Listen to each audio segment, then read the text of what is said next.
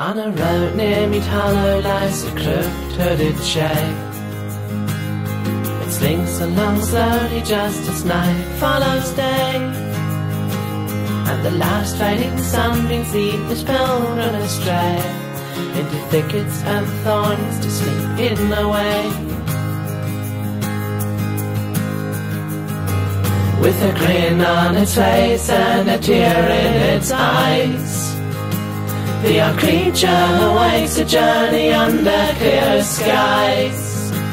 It meets all the wayfarers jumping right off the road into brambles and thistles, greeting foxfinch and toad.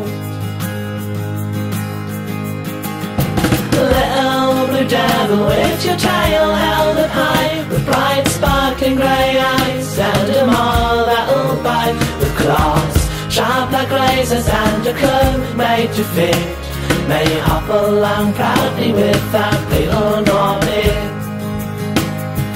Poor little meeple, let the chaos rain down from the top of the mountains to the caves far below. May your days all be joyful and the dark not prevail. May your dreams all be happy and your courage not fail. Pillars of smoke climbing up to the sky, at the fall of the hill Mead Hollow now lies. And young little Meepo at the end of his road ventures into the city, holding on to his hope, to find solace and kindness and a place to call home, to be able to stay and no longer roam, and to sprout wings and fly, to be free as a bird, to be noticed and seen as the voice that gets heard. And things don't always go to plan. Don't fret about falling, you can always get up. And don't worry about running into dead ends. Can always turn around,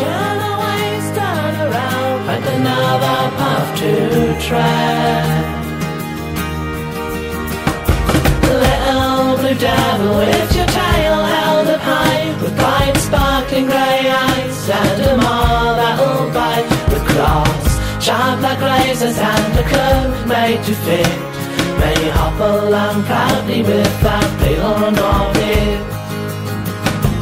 Poor little Meepo, let the chaos rain down from the top of the mountains to the caves far below. May your days all be joyful and the dark not prevail. May your dreams all be happy and your courage not fail.